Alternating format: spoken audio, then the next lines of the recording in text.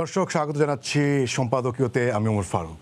বিএনপির চাওয়া আন্দোলন করে সরকার পতন ঘটানো এবং তত্ত্বাবধায়ক সরকারের অধীনে নির্বাচন করবে তারা। মির্জাফর ইসলাম সরকারকে বলছেন এখনই পদত্যাগ করুন, না হলে পালাবার পথ পাবেন না। আওয়ামী লীগ নেতা ডক্টর আব্দুর রাজ্জাক বলছেন আওয়ামী লীগ পালায় না। আওয়ামী লীগের সাধারণ সম্পাদক ওবায়দুল কাদের বিএনপির দাবি ও অভিযোগ সম্পর্কে মন্তব্য করেছেন সবই অলীক স্বপ্ন। রাজনীতির বাস্তব ও অবাস্তব নিয়ে আজকের সম্পাদকীয় অলীক স্বপ্ন। আর এ নিয়ে আলোচনার জন্য স্টুডিওতে উপস্থিত আছেন রাশেক রহমান, আওয়ামী লীগ নেতা, আছেন ABM মোশাররফ হোসেন, প্রশিক্ষণ বিষয়ক সম্পাদক বিএনপি, এবং আছেন দৈনিক সংবাদের ব্যবস্থাপনা সম্পাদক কাশেম হুমায়ুন। দর্শক, আপনারাও এই আলোচনায় অংশ নিতে পারেন। এজন্য আপনাদের ফোন করতে হবে টেলিভিশনে দেখানো নম্বরে। এছাড়া ফেসবুকের মাধ্যমে আপনাদের প্রশ্ন এবং মন্তব্য রাখতে পারছেন। আমরা আলোচনা শুরুর আগে দেখে নিচ্ছি প্রধান শিরোনামগুলো। 96 তত্ত্বাবধায়কের ফর্মুলা চায় বিএনপি। আন্দোলনে কোনো বাধা না মানার হুঁশিয়ারি। জনগণকে সঙ্গে নিয়ে প্রতিহত করার ঘোষণা আওয়ামী লীগের।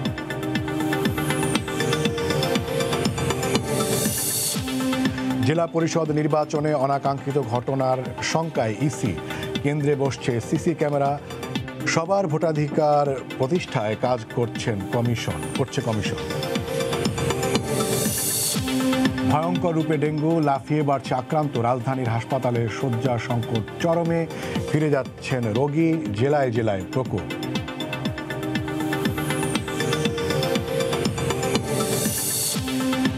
বঙ্গোপসাগরে দুটি লাইটারের জাহাজের সংঘর্ষ, 4 জনের লাশ উদ্ধার।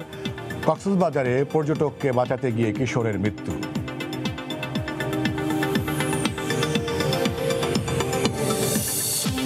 এবং T20 বিশ্বকাপ থেকে বাদ সাব্বির সাইফুদ্দিন। শেষ মুহূর্তে বাংলাদেশের স্কোয়াডে পরিবর্তন। দলে ফিরলেন সৌম্য ও শরীফুল।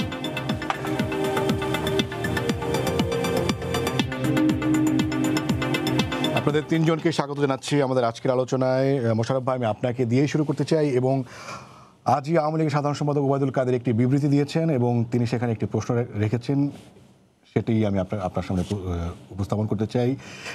বিবৃতিতে তিনি বলেছেন বিএনপি নেতারা বৈশ্বিক সংকটের বাস্তবতা অনুধাবন না করেই গলার জোরে কথা বলছেন ও জনগণের কষ্টকে পুঁজি করে রাজনীতি করার অপচেষ্টা করছেন। তার প্রশ্ন হচ্ছে, এ সংকটে কি তাহলে বিশ্বের সব দেশের প্রধানমন্ত্রী পদত্যাগ করবেন? ধন্যবাদ আপনাকে। ধন্যবাদ আমার বিশ্ব আলোচক এবং সময় টিভির দর্শক শ্রোতা। আসলে আমরা কি বলছি, আজকে আওয়ামী লীগের সাধারণ সম্পাদক যে কথাটি বলেছে, উনি একটি অংশ বলেছে। একদিকে জনদুর্ভোগ বাংলাদেশে আছে, পাশাপাশি আমরা চাচ্ছি যে আগামী দিন একটি অবাধ, সুস্থ, নিরপেক্ষ নির্বাচনের জন্য একটা দল নিরপেক্ষ সরকার, যার জন্য আমরা আন্দোলন করছি। তা আওয়ামী লীগের মধ্যে এই আন্দোলন দেখে অথবা বিএনপির রাজনৈতিক তৎপরতা দেখে তাদের মধ্যে একটি আতঙ্ক কাজ করছে। তারা এক সময় এক একজন এক এক কথা বলে। এবং আমাদেরকে আপনি দেখেছেন যে 22শে আগস্ট থেকে আমরা যখন এই কর্মসূচিটা শুরু করেছি, প্রাথমিক দিকে তারা কিন্তু বাংলাদেশের বিভিন্ন জায়গায় আমাদের উপর হামলা করেছে। প্রায় 44টি মিটিংয়ে 144 যারা জারি করেছে। আমাদের 5 জন নেতাকর্মী ইতিমধ্যে হত্যা করা হয়েছে। আমাদের নেতাকর্মীদের নামে এই 22শে আগস্টের পর থেকে প্রায় 25,000 নেতাকর্মীর নামে মামলা করেছে এবং প্রায় 500-র উপরে নেতৃবৃন্দকে গ্রেপ্তার করেছে। এখন একটি কথা হলো যে ওবায়দুল কাদের সাহেব যে কথা, ওনারাও তো একদিন আন্দোলন করতেন এই তত্ত্বাবধায়ক সরকার আন্দোলনের জন্য, জনগণের ভোটাধিকার প্রয়োগের জন্য। আমরা তো বলি না যে আমাদেরকে ক্ষমতায় বসিয়ে দেন। আমরা বলছি যে একটি অবাধ, সুস্থ, নিরপেক্ষ নির্বাচন করার জন্য যে পরিবেশটি দরকার সেটি আপনারা নিশ্চিত করুন। কিন্তু সরকার সেইটা করছে না, বরং সরকার তার ক্ষমতাকে প্রলম্বিত করার জন্য আজকে বাংলাদেশের যেই ইনস্টিটিউশনগুলি আছে এগুলিকে ধ্বংস করে দিয়েছে। আজকে দেখবেন এই নির্বাচন কমিশন দলীয়করণ, আজকে বিচার বিভাগ দলীয়করণ, প্রশাসন দলীয়করণ। আজকে সারা বাংলাদেশটাকে আওয়ামী লীগ তার নিজস্ব সম্পত্তি মনে করছে। সংকটটা কিন্তু এখানেই।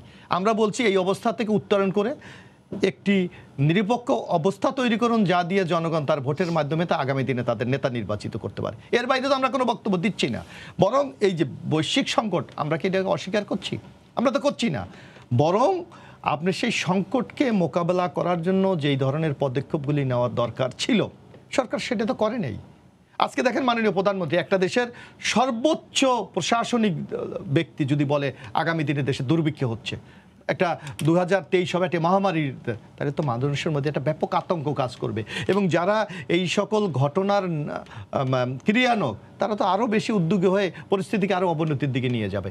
বরং পরিস্থিতি যদি খারাপ হয়ে থাকে সেইটা কিভাবে আগামী দিনে প্রতিরোধ করা যায়, কিভাবে সেটাকে আমরা ট্যাকেল করতে পারি, তার জন্য একটা জাতীয় ঐক্যমত কিন্তু দরকার। যদি আপনি সত্যি যদি 2023-এ কোনো দুর্ভিক্ষ হয়ে থাকে, কিন্তু সরকার সেই দিকে কিন্তু আগাচ্ছে না।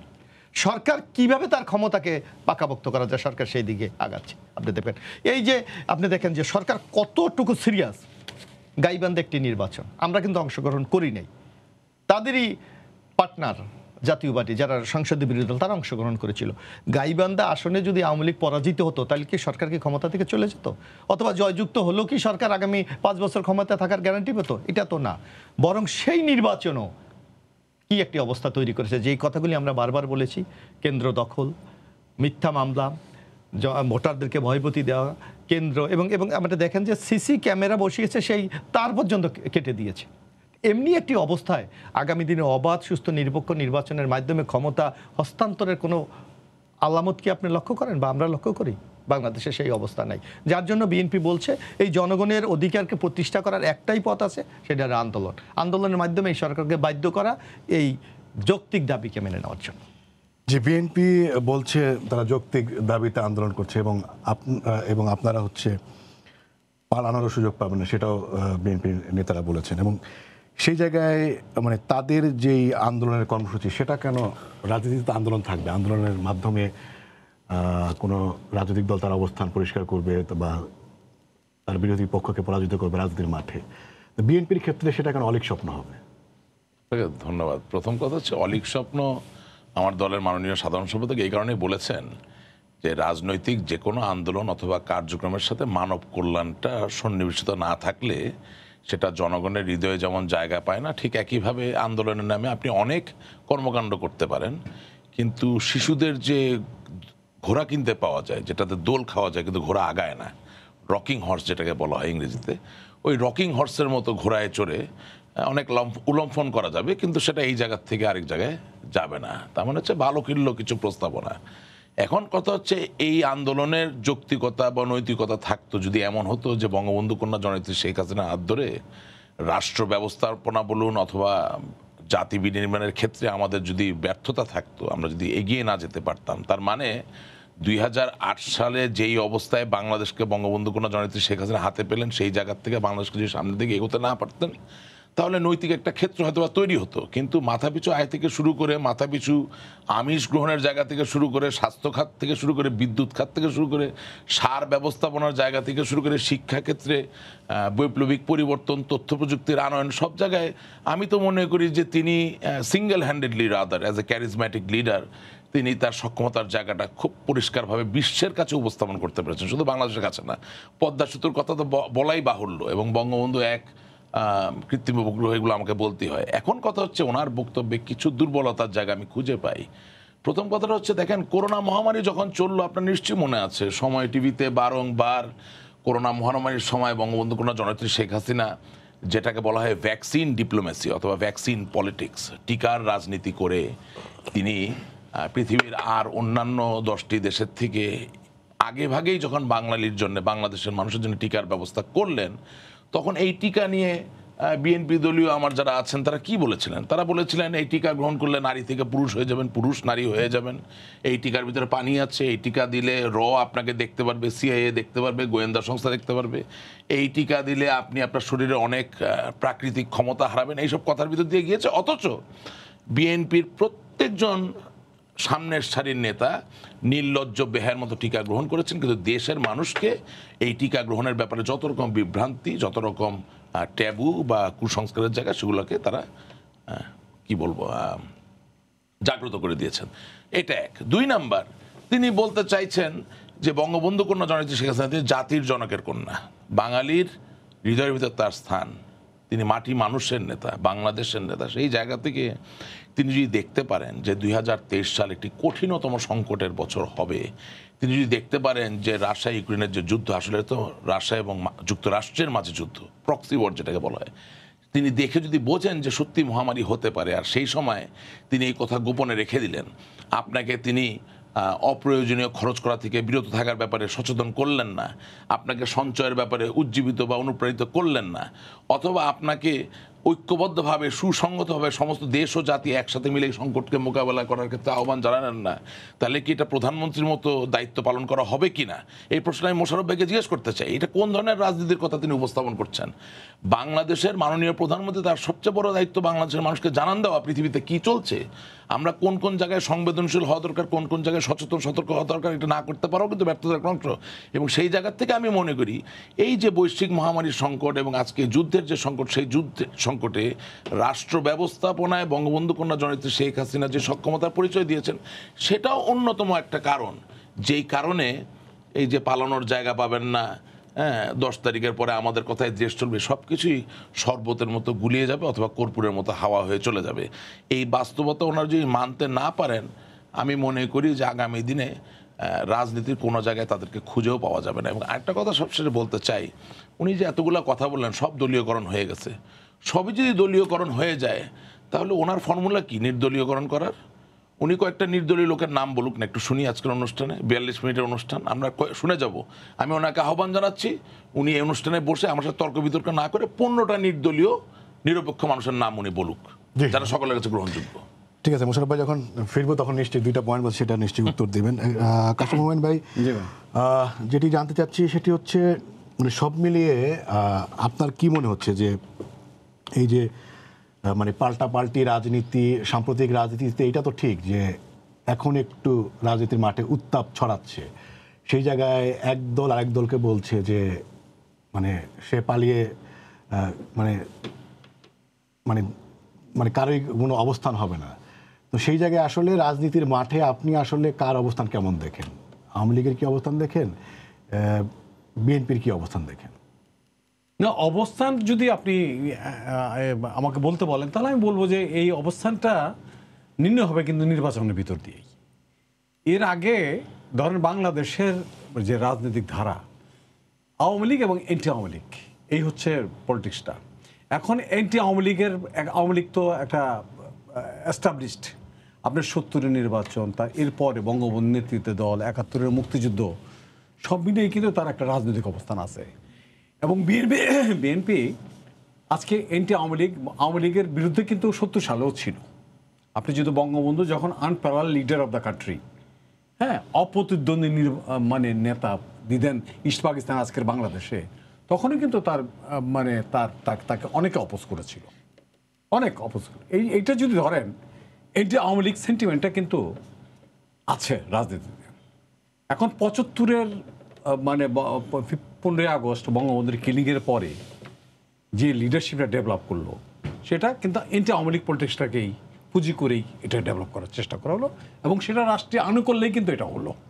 যেটা বাংলাদেশ হওয়ার পরে সেটা রাষ্ট্রীয় আনুকূল্য ছিল না, এন্টি আওয়ামী লীগ পলিটিক্স ছিল, কিন্তু রাষ্ট্রীয় আনুকূল্যটা ওইভাবে ছিল না, যেটা সাকসেসফুলি জিয়াউর রহমান করলেন 15ই আগস্টের পরে। হ্যাঁ, জিয়াউর রহমান এটা সাকসেসফুলি কিন্তু করতে পারলেন না। আমি বলবো যে বঙ্গবন্ধুর একটা পরিবর্তন, বঙ্গবন্ধুর কিলিংয়ের পরে যে রাজনৈতিক পরিবর্তন, তখন এন্টি আওয়ামী লীগ এস্টাবলিশটা, এন্টি আওয়ামী লীগ পলিটিক্সটা কিন্তু এস্টাবলিশ হলো। আজকে যদি আজকের প্রেক্ষাপটে দেখেন তাহলে কিন্তু টোটাল পলিটিক্সের ধারাটা ভোটের ভিতর দিয়েই কিন্তু পরিবর্তন হচ্ছে। ভোটের ভিতর দিয়েই কিন্তু, ভোট ছাড়া কোনো বিকল্প নেই। আজ আওয়ামী লীগই বলেন বা বিএনপিকেই বলেন, ভোট ছাড়া কিন্তু তাদের কাছে কোনো বিকল্প নাই। কালকেও মাননীয় প্রধানমন্ত্রী কিন্তু অনেক অ্যালার্ট করেছেন, অনেক, যে আমি যে জায়গাটা জানতে চাচ্ছি, যেমন গত ধরেন 12-13 বছর ধরে বিএনপি ক্ষমতায় নেই, এবং ক্ষমতায় না থাকার কারণে তারা সরকারের সমালোচনা একটা বিরোধী দল করে, সেভাবে তারা করছেন। এবং আওয়ামী লীগ, আপনি বলতেছেন যে বিএনপি বা এন্টি আওয়ামী লীগ একটা সেন্টিমেন্ট আছে, কিন্তু আওয়ামী লীগও দাবি করছে যে তারা গত 12-13 বছরে অনেক ধরনের উন্নয়নমূলক কাজ তারা করেছেন, অনেক ধরনের দৃশ্যমান, যে এমন উন্নয়ন করেছে যেটা হচ্ছে দৃশ্যমান। তো সেই জায়গা থেকে আপনি যে মানে ভাসমান যেই ধরেন আওয়ামী লীগ এবং বিএনপির যেই মানে একদমই মানে সুনির্দিষ্ট ভোটার বা তাদের ভোট ব্যাংক ছাড়া যারা ভাসমান আছেন, তাদের উপরে আসলে মানে তাদের উপরে কারা বেশি প্রভাব বিস্তার করতে পারছেন? এই সমালোচনা বা বিরোধিতা, নাকি সরকার যে সকল উন্নয়নমূলক কাজ করেছে এবং যেটি তারা দাবি করছেন সেটি কি কোনো মানে প্রভাব বিস্তার করতে পারছে? সেটি কি মানে রাজনীতির মাঠে কি কোনো ভূমিকা রাখবে, মানে রাখতে পারছে? ডেফিনেটলি 90-এর পরে কিন্তু বাংলাদেশের রাজনৈতিক ইয়েটা চেঞ্জটা হয়ে গেছে, একটা পরিবর্তন দ্বারা সূচিত হয়েছে। এখন যদি নির্বাচনের এই নির্বাচিত সরকারের এই ধারাটাকে যদি বহাল না রাখা যায়, তাহলে কিন্তু আমি আগামী দিনে কিন্তু একটা সংকট আসতে পারে এই মনে করি। তো সেটা কিন্তু সবাই স্বীকার করেন। কালকে দেখবেন মাননীয় প্রধানমন্ত্রী শেখ হাসিনা তার বক্তব্য কিন্তু স্পষ্ট করেই বলেছেন যে এই কি সেটা হচ্ছে যে আপনার যদি থার্ড ফোর্থ, যেটা অ্যানালাইজ করা যায়, থার্ড ফোর্থ যদি ক্ষমতায় আসে তাহলে কিন্তু সেটা কিন্তু ডেমোক্রেসির জন্য একটা একটা একটা ভয়াবহ ভয়াবহ অবস্থা, এটা অ্যালার্ট করেছেন উনি। এখন প্রশ্নটা কোন জায়গায়, এই গণতান্ত্রিক ইনস্টিটিউশনগুলোকে যদি আমাদেরকে টিকিয়ে রাখতে হয় বা মজবুত করতে হয়, শক্তিশালী করতে হয়, তাহলে কিন্তু আওয়ামী লীগ এবং বিএনপিকে দুটো দলকেই নির্বাচনে অংশ নিতে হবে। বিএনপি তো অলরেডি বলছে সেগুলো নাই। তো এখন কিন্তু সমঝোতার একটা বিষয় আছে। তো আপনি কনফ্রন্টেশনে যাবেন না সমঝোতায় যাবেন? কনফ্রন্টেশন হবে দলীয়, ধরেন মাঠে টাটে এগুলো তো উত্তেজনা থাকবে রাজনীতিতে, এবং শেষ পর্যন্ত গিয়া একটা দেখবেন একটা সমঝোতার একটা রাস্তা দাঁড়ায়। সমঝোতা ছাড়া আপনি গণতন্ত্রকে কখনো প্রাতিষ্ঠানিক মানে রূপ দেওয়া যাবে না। আওয়ামী লীগ আর বিএনপির রাজনীতির যেই ইয়েটা, এটা ইন্টারন্যাশনালি এস্টাবলিশ। প্রত্যেকটা দেশে দেখবেন দুইটা দল থাকে। হ্যাঁ, বাংলাদেশে যদি ভোটের রাজনীতির প্রেক্ষাপটে আপনি চিন্তা করেন, ভারতে কি আছে? ভারতে আছে কংগ্রেস আছে আর বিজেপি আছে।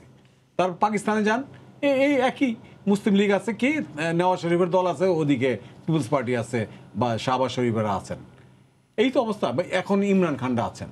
এখন প্রশ্নটা হচ্ছে যে কোন জায়গাটায় আপনি এই পোলারাইজেশন থাকবে? পলিটিক্সে কিন্তু একটা পোলারাইজেশন হবেই।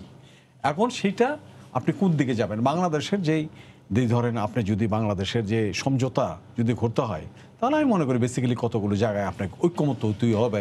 বিশেষ করে ৭১-এর মুক্তিযুদ্ধের ব্যাপারে এই জায়গাটা যদি একটা সমঝোতা করা যায়, দেখবে যে আপনি অনেকগুলো সংকট থেকে আপনি বেরিয়ে আসা যাবে। ৭১-এর মুক্তিযুদ্ধ আমাদের বিশাল একটা বিষয়। মানে সেইটা তাহলে সেই প্রসঙ্গে সেটা হচ্ছে যে বিএনপির চট্টগ্রামের জনসভায় যেটা দেখা গেল, একজন দণ্ডিত যুদ্ধাপরাধীর ছেলে যে স্লোগান দিলেন এবং বিএনপির সভা মঞ্চকে ব্যবহার করে, যদিও বিএনপি বলছে যে সেটা আসলে তাদের স্লোগান না, কিন্তু সেই মঞ্চটা তো ব্যবহৃত হয়েছে। তাতে কি আপনি মনে হয় কিনা যে সেই ক্ষেত্রে বিএনপি একটা স্ট্রং অবস্থান নিতে পারবেন, বিশেষ করে মুক্তিযুদ্ধের প্রশ্নে? না, আমি কথাটা আগেই বলেছি যে মূল ধারা রাজনীতি কিন্তু আওয়ামী লীগ এই দেশে করে, এবং ৭৫-এর বিএনপি বলেন, ৭৫-এর পরে 15ই আগস্টের পরে 15ই আগস্টের বঙ্গবন্ধু হত্যাকাণ্ডের ভিতর দিয়ে কিন্তু দলগুলো এস্টাবলিশ, এবং এই দলগুলো পুঁজিটা কি, তার পলিটিক্সের পুঁজিটা কি? Anti Awami League politics. Anti Awami League politics করতে গেলে এখন ধরেন একটা সমন্বয় দরকার। কার যারা আওয়ামী লীগ বিরোধী আছে।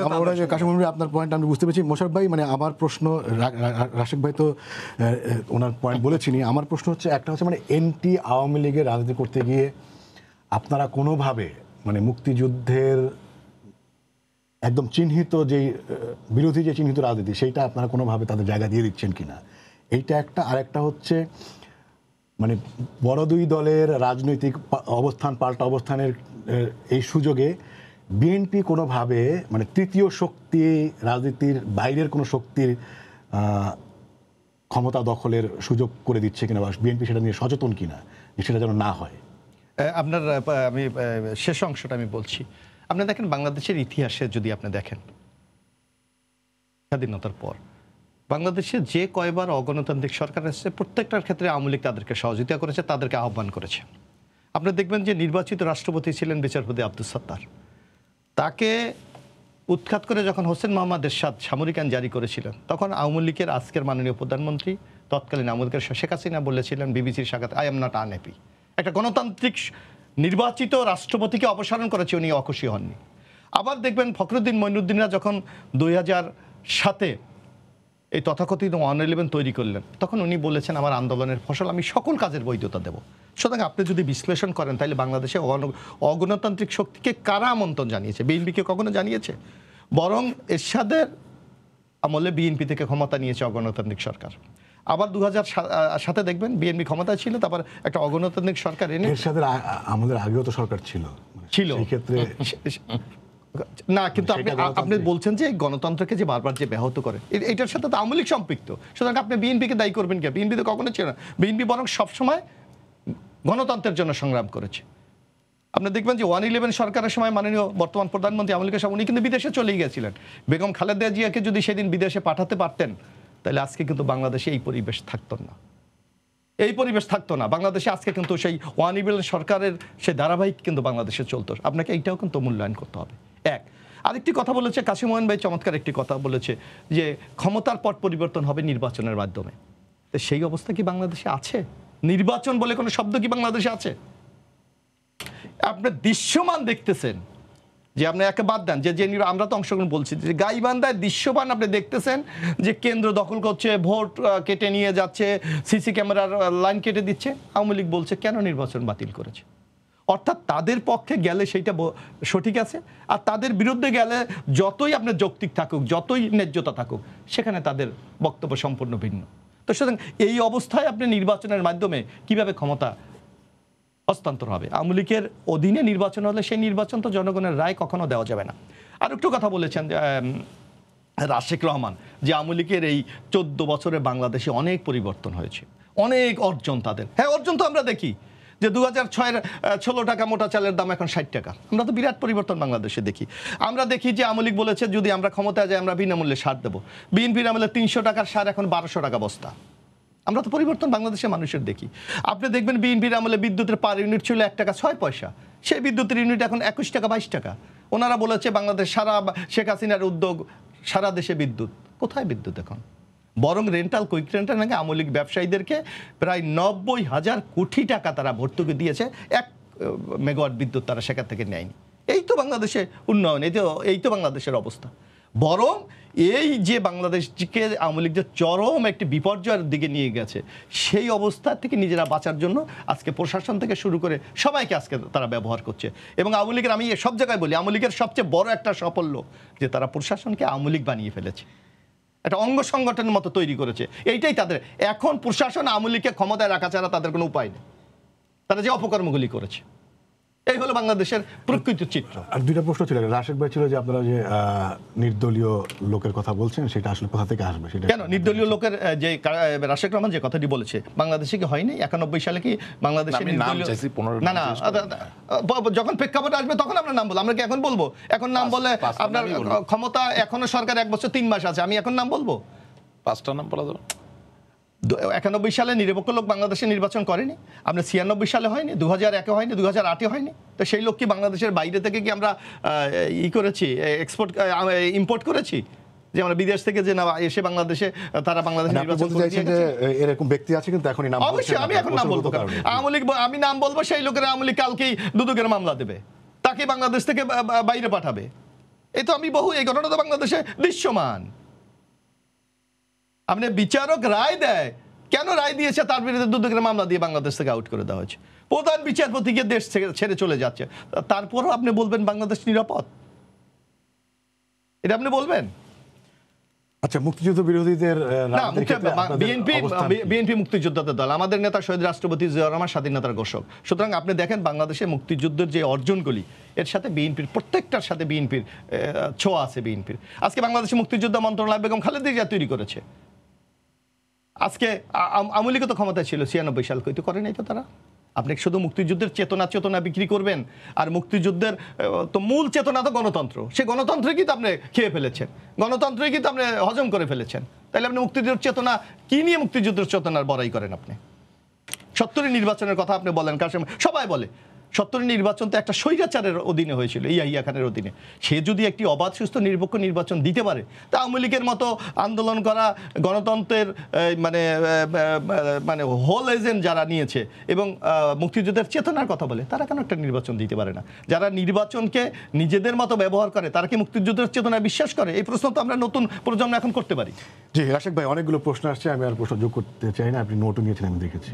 দেখেন, আমরা নতুন প্রজন্মের রাজনৈতিক কর্মী হিসেবে সামনের দিকে এগোতে চাই। প্রথম কথা হচ্ছে বিএনপি, জামাত ইসলামী, শিবির, রাজাকার, আলবদর, আল শামস একাকার হয়ে গেছে, এটা সন্দেহাতীতভাবে প্রতিষ্ঠিত একটা সত্য। এবং সেটা আরও সত্য প্রমাণিত হলো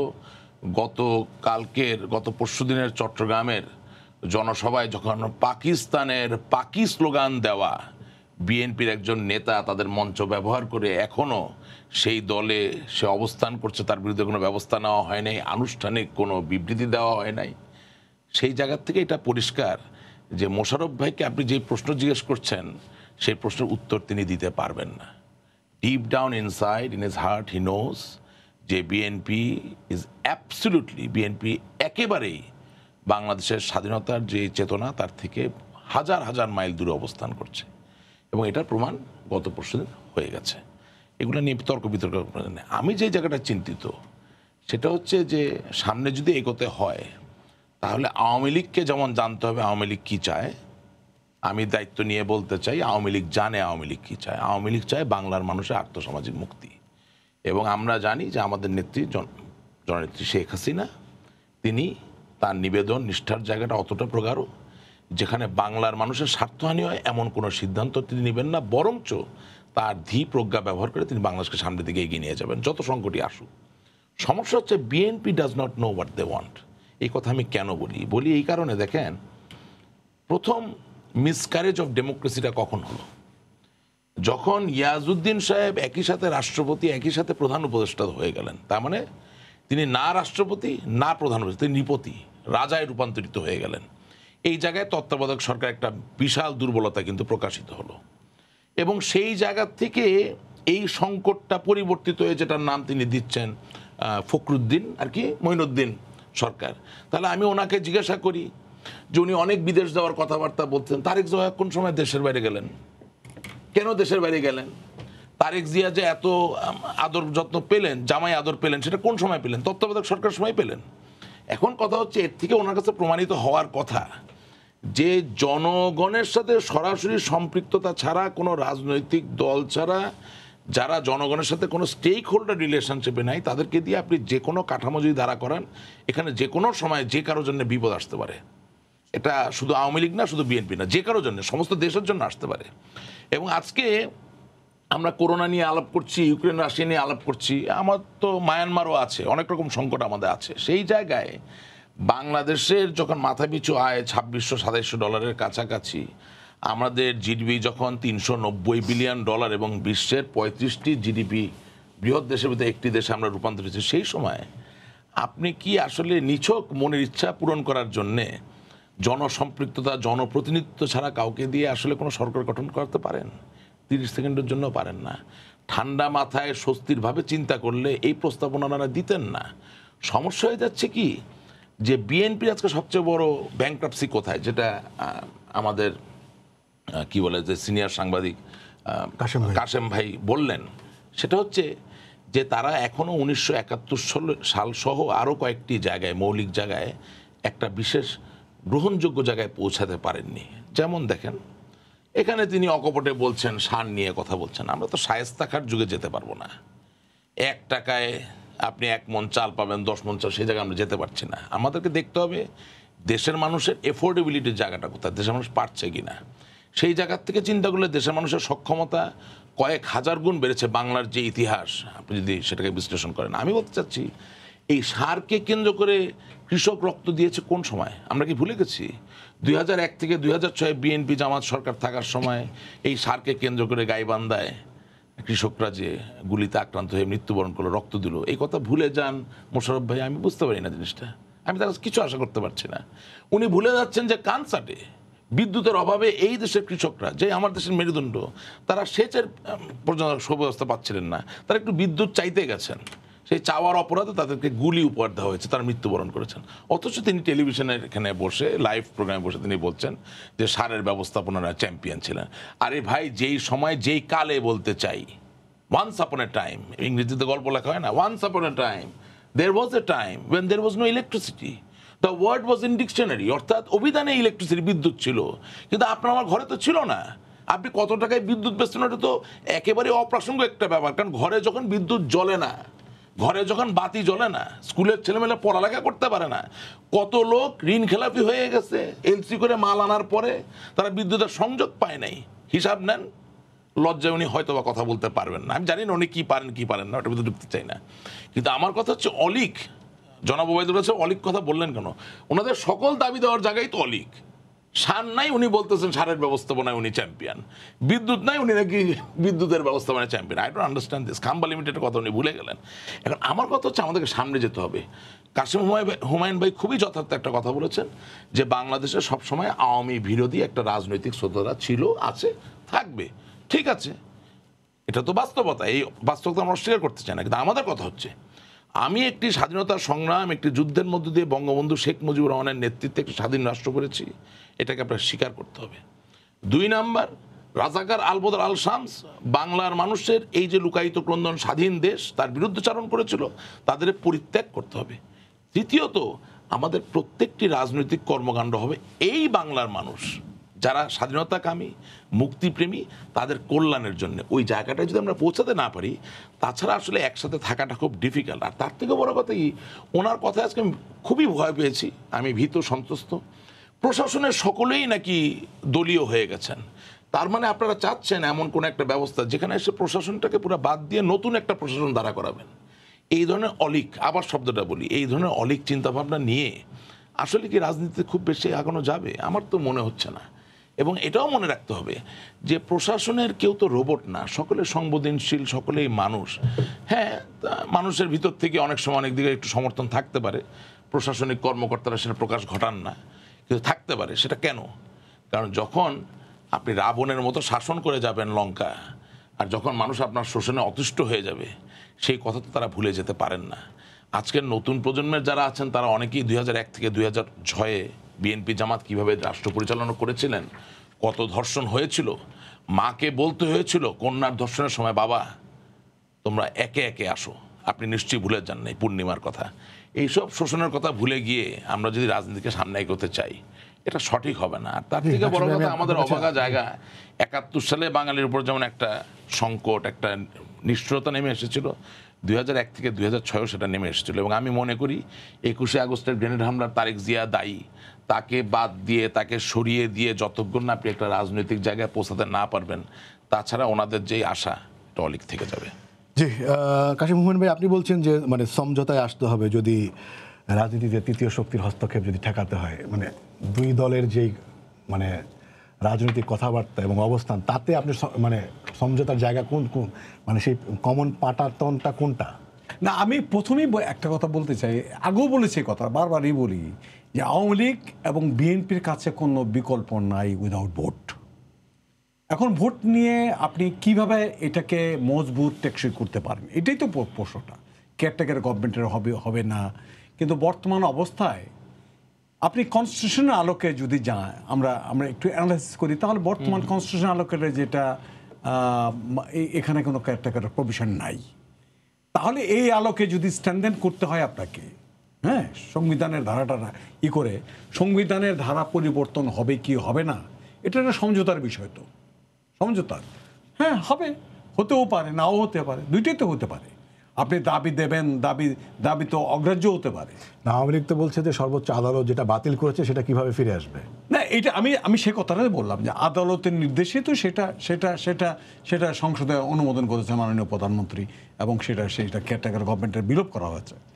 এখন আমাদের দেশে যদি কেয়ারটেকার গভর্নমেন্টের যদি ইয়েটা বলেন, তাহলে কিন্তু প্রশ্নবিদ্ধ আছে, অনেক জায়গায় প্রশ্নবিদ্ধ আছে, অনেক প্রশ্নবিদ্ধ আছে। 2001-এর নির্বাচন, রাশেক রহমান এবং দুইজনে বললেন, আপনি কি মনে করেন 2001-এর যে কেয়ারটেকার গভর্নমেন্ট হয়েছিল, এটা কি বিভিন্ন অপশন তো ছিল, যেটা যে বিভিন্ন কতগুলো অপশন ছিল কেয়ারটেকার গভর্নমেন্ট প্রভিশনে, সেটা আপনি লাস্ট অপশনে গিয়ে দাঁড়ালো, সেটাই বা কেন হলো? সেখান থেকে তো আস্থা অনাস্থার একটা বিষয় দাঁড়িয়ে গেছে। না, এখন মানে আপনি দুই দলের ভেতরে সমঝোতার জন্য একটা কমন জায়গা কোনটা দেখেন? মানে একজন একটা সমঝোতা আসতে হবে। আপনি দেখেন 2014 সালে মাননীয় প্রধানমন্ত্রী শেখ হাসিনা কনস্টিটিউশনের আলোকেই কিন্তু একটা সমঝোতার রাস্তা খুলে দিয়েছিলেন। সেটা কি, যে বেগম জিয়াকে উনি টেলিফোন করে, উনি বেগম খালেদা জিয়াকে সম্মানিত সাবেক প্রধানমন্ত্রী এবং বিরোধী দলের নেত্রী তখন ছিলেন, উনি কিন্তু টেলিফোন করে বলেছেন, আপনারা মন্ত্রিসভায় আসেন, আমি আপনাদেরকে কিছু প্রভিশন করে দেই, হ্যাঁ, মন্ত্রিসভায় স্থান দেওয়ার। এটাও কিন্তু একরকম একটা অ্যারেঞ্জমেন্ট ছিল। কিন্তু বেগম জিয়া তো সেখানে গেলেন না, বিএনপিও সেখানে পার্টিসিপেট করলেন না। জি, এখন প্রশ্নটা কোন জায়গায়? প্রশ্নটা হচ্ছে যে এই আলোকে আমরা একটা সমঝোতা হওয়া দরকার। এখন তৃতীয় শক্তি এসেই এটা আমার মনে হয় না এটা বর্তমান অবস্থা এটা সম্ভব না। মোশাররফ ভাই, আপনি কোনো সমঝোতার সুযোগ দেখেন কিনা? এটা তো সরকারের আন্তরিকতা দেখেন। আপনি বাংলাদেশের ইতিহাস যদি দেখেন, যে যারা ক্ষমতায় থাকে সবসময় কিন্তু তারা উদ্যোগ গ্রহণ করে। আপনি যেমন কেয়ারটেকার গভর্নমেন্টের আন্দোলন যখন শুরু হয়েছে তখন কিন্তু বিএনপি ক্ষমতায় ছিলেন। সেই দাবিকে পূরণ করার জন্য বিএনপি কিন্তু 15 ফেব্রুয়ারি নির্বাচন করে সংসদে আইন পাশ করাতে হয়েছে। এখানে কাশেম হুমায়ুন ভাইকে আমি একটা কথা বলেছে যে রাশেক রহমান বলেছে যে কেয়ারটেকারের লাস্ট স্টেপে কেন রাষ্ট্রপতি গেলেন। তা আপনি 96 সালে যখন কেয়ারটেকার গভর্নমেন্ট পাশ হয়েছিল, আপনার মনে থাকার কথা, আওয়ামী লীগ কিন্তু অভিনন্দন জানিয়েছিল। তাহলে আওয়ামী লীগ কেন তখন প্রশ্ন করে নেই যে এই স্টেপ আছে? হ্যাঁ, তারপর যদি থেকেও থাকে আপনার তো সুযোগ ছিল।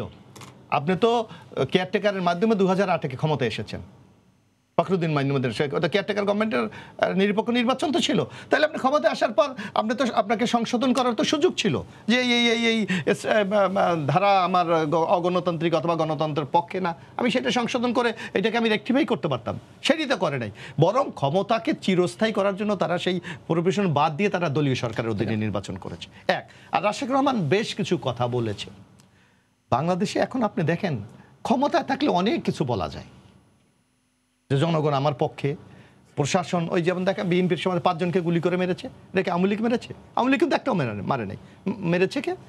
আইন শৃঙ্খলা রক্ষাকারী বাহিনী, পুলিশ। আদালতের যেই রায় এটা বাতিল করা হলো সেখানে মূল স্পিরিটটা হচ্ছে যে ক্ষমতার অনির্বাচিত কারো হাতে না, ওখানে আপনি মূল স্পিরিটটা ওইটা না। মূল স্পিরিট ছিল বিচার বিভাগের কাউকে এর সাথে সম্পৃক্ত করা যাবে না, এটা ছিল মূল স্পিরিট। না, দুটো স্পিরিট, মানে যে আপনি বিচারপতিকে আপনি করেন, তারা বলা হচ্ছে এটা করলে বিচার বিভাগ প্রভাবিত হয়, এটাকে আপনি সেটা আপনি সংশোধন করতে পারতেন। যে 111-এর মতো ঘটনা যদি ভবিষ্যতে এখন কি ঘটবে না, ঘটানো হয়, তাহলে যদি আপনি যারাই যখনই বাংলাদেশে অগণতান্ত্রিক ঘটেছে তখন কি সংবিধান থাকে? তারা তো এসেই তো ফার্স্ট সংবিধান, কাশেম ভাই জানে যে সংবিধান স্থগিত করে। আচ্ছা, এটা তো আজীবন আপনি দেখেন, যখনই যেই গভর্নমেন্ট আসুক না কেন সেই গভর্নমেন্ট এসে তো সংবিধান স্থগিত করে দেয়। আপনি যতই বলেন যে আমার এই সংবিধানের বাইরে যাওয়া যাবে না, এটা কি কোনোদিন হয়েছে?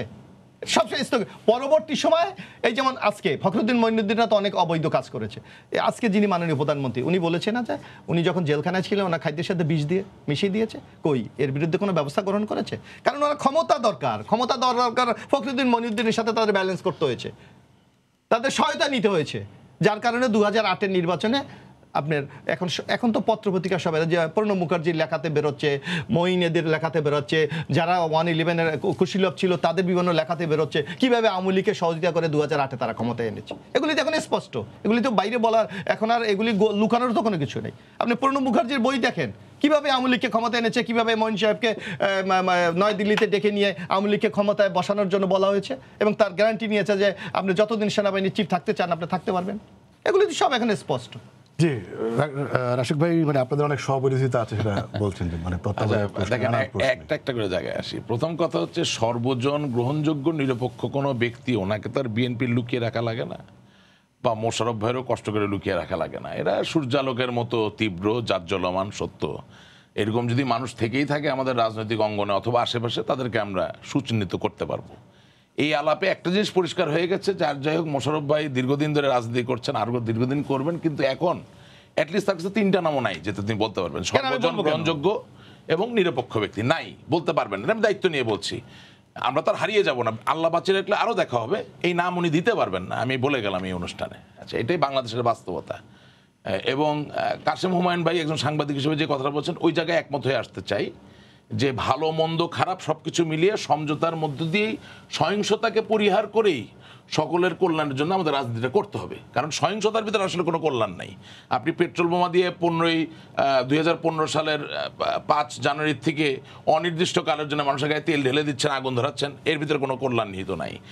রেল লাইনের ফিস প্লেট উড়িয়ে ফেললেন, রেল লাইনের বগি লাইনচ্যুত হলো, মানুষ মারা গেল, এতে কোনো কল্যাণ নিহিত নাই। যাই কিছুই করেন না কেন, হ্যাঁ আপনি যদি হাজারো লোককে নিয়ে রেল লাইনে বসে যেতে পারেন যাতে বগি না চলে, হ্যাঁ সেটা গান্ধীজির মতো একটা কাজ হতে পারে, বঙ্গবন্ধুর মতো একটা কাজ হতে পারে যদি পারেন।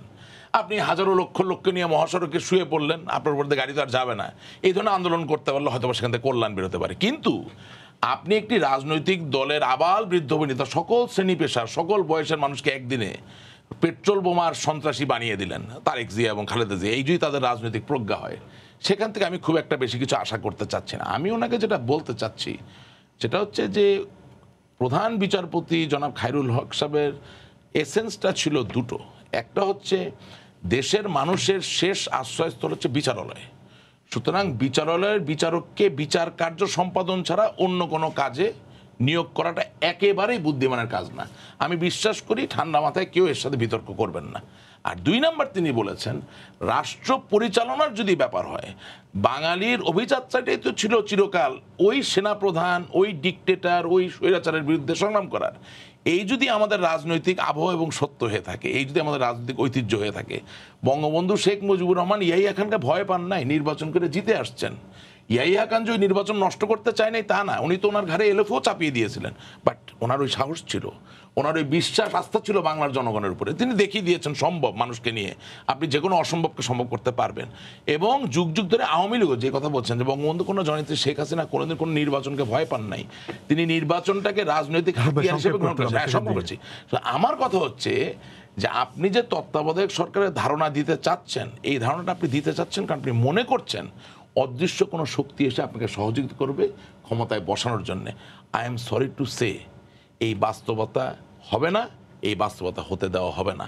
আমাদেরকে জনগণকে নিয়েই নির্বাচন করতে হবে, সেই নির্বাচনের মধ্য দিয়ে আমরা আমাদের ফলাফল নিয়ে এসে যার যেখানে যাওয়া সেটা যদি মানে প্রতিপক্ষকে যদি রাজনৈতিক স্পেস দেওয়া হচ্ছে না, সেটা অভিযোগ প্রচন্ড। সেটা যদি আপনারা স্পেস যদি না দেন তাহলে আপনারাও সেই সুযোগ তৈরি করবেন। সবচেয়ে বড় স্পেস আমি এখন ধরিয়ে দিচ্ছি, উনি যে সাবেক প্রধান বিচারপতির জন্য কাঁদলেন এখানে, সেই সাবেক প্রধান বিচারপতি যখন সালাউদ্দিন চৌধুরীর ফাঁসির আদেশে সই করলো তখন তো উনি বাহবা দেন নাই। যে সুরেন্দ্র কুমার সিনহার কথা বলেন, উনি যখন আলী হাসান মুজাহিদের ফাঁসির ইয়েতে সই করলেন তখন মোশাররফ সাহেব কোথায় ছিলেন? তখন তিনি বিরোধিতা করেছেন। এবং আমার মনে আছে তো বেগম খালেদা জিয়া 13টা বড় বড় জনসভা সমস্ত বাংলাদেশে করেছেন। এই রায় হওয়ার পরে উচ্চ আদালতের মানে সুপ্রিম কোর্টে রায় হওয়ার পরে 13টা জনসভায় তিনি বেলুন ফেস্টুন উড়িয়ে মতিউর রহমান নিজামী, আলী হাসান মুজাহিদ, সালাউদ্দিন কাদের চৌধুরীর ফাঁসির বিরুদ্ধে অবস্থা নিয়েছেন। এর থেকে বড় স্পেস কোথায় হয়? পৃথিবীর কোথাও আপনি সুপ্রিম কোর্টের রায়ের বিরুদ্ধে দাঁড়িয়ে কি স্পেস পাবেন? চলেন ভারতে যান তো দেখেন পারেন কিনা, যুক্তরাজ্যে চলেন পারেন কিনা, যুক্তরাষ্ট্রে চলেন পারেন কিনা। সুপ্রিম কোর্টের রায়ের বিরুদ্ধে একটা কথা বলবেন, আপনাকে আস্তে করে অ্যারেস্ট করে নিয়ে যাবে। We are not doing it. আমাদেরকে সহ্য করতে হচ্ছে, এটা দুঃখজনক। এবং এও তো বাস্তবতা যে গত পরশুদিন আপনার টিভিতে দেখলাম পাকিস্তানের নারওয়ে তাকবীর, হ্যাঁ, স্লোগান চলছে। কোথায় আমরা সহ্য করছি না, কোথায় স্পেস পাচ্ছেন? হাজার হাজার লোক নিয়ে যাওয়ার চেষ্টা করছেন। আপনি আপনার ইচ্ছা মতো জনসভার ছবিটাকে এডিট করে দেখাচ্ছেন, খুব বিরাট বড় জনসভা হয়েছে, আসলে মাঠটাও ভরে নেই। এটাও তো একটা মিথ্যাচার। আমরা তো এগুলোর কোনো কিছুর বিরুদ্ধে কোনো কথা বলছি না। দে আর free to do what they want to do, but আমাদের একটাই কথা, এখন আপনি যদি শারীরিকভাবে আমাকে আক্রান্ত করতে আসেন, এই জায়গায় আমি প্রতিবাদ করব না। এটা তো গণতন্ত্র হতে পারে না। বাঙালির জন্য বাঙালির শান্তিপ্রিয় তো, ওনাদের গণতন্ত্রের। আপনাকে ধন্যবাদ। আমরা সময় নেই, আমাদের সময় নেই। রাশিদ আপনাকে ধন্যবাদ, এবিএম মোশাররফ হোসেন আপনাকেও ধন্যবাদ, এবং কাশেম হুমায়ুন আপনাকেও ধন্যবাদ। দর্শক আপনাদেরও ধন্যবাদ জানিয়ে শেষ করছি আজকের সম্পাদককে। আগামীকাল আবার দেখা হবে রাত 10টায়। দেখার আমন্ত্রণ রইল। শুভরাত্রি।